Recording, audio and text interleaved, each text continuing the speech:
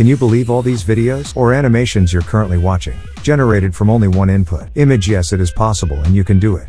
Make these videos as long as you want. And in this video, I'm going to show you how you guys can create this kind of thing. Fantastic videos in just one click. Without further ado, let's jump in. This is the video in the live video. First, divide it into 3 parts. We are going to make some such pictures. We will use it as input, then we will turn our photos into videos. In part 3, I'll show you how you can increase the length of your videos. First, let's make some pictures. For this, I am using stable, state-of-the-art diffusion model 1.0, so here we go. Say I want to draw a cartoon animation, so I'm gonna give it a go.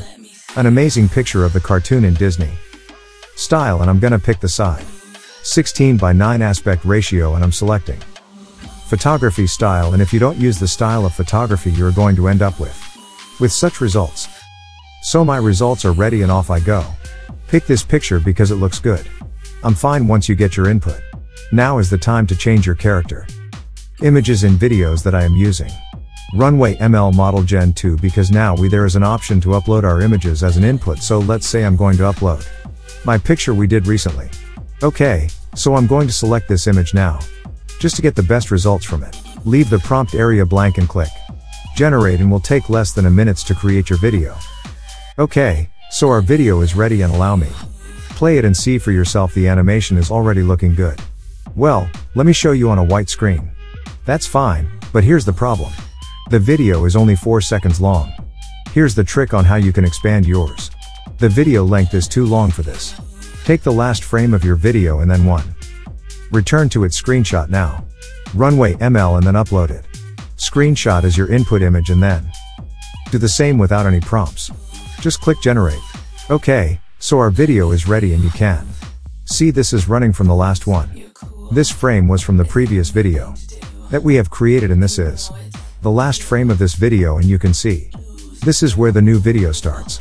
Last frame, and if I play this video to you, you can see that the animation looks smooth. Now repeat the same process and go to the very last frame of your video, and so on. Take a screenshot.